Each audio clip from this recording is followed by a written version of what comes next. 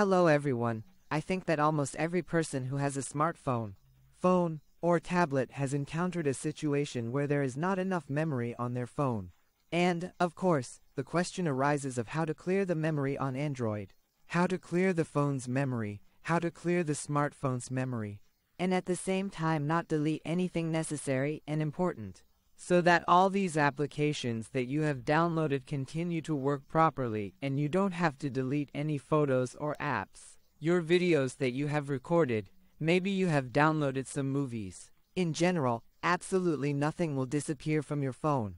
But at the same time you will free up memory and be able to download a bunch of additional apps or other information that you like.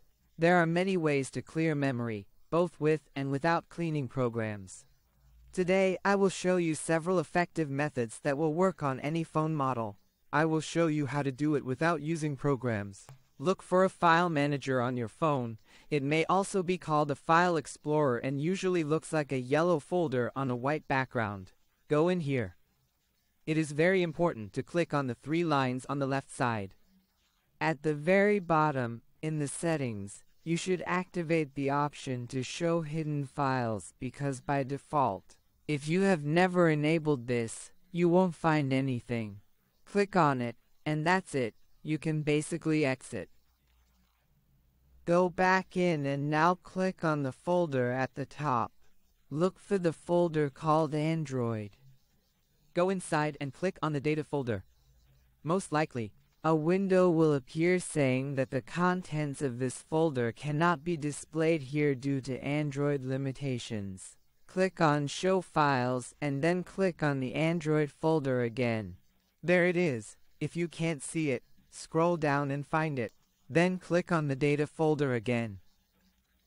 Now click on Search and look. I have already cleaned it, but you need to search for the word BPS. When you receive updates, most of the time they are downloaded to your phone and then installed. But the Android system does not always delete them. Some remnants remain.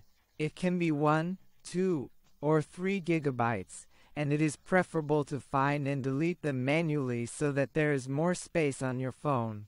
Look, this method is good, but I still recommend using a different file manager, like this one, which is the standard one but with more advanced features. Because again, standard file managers do not always search well and do not find everything.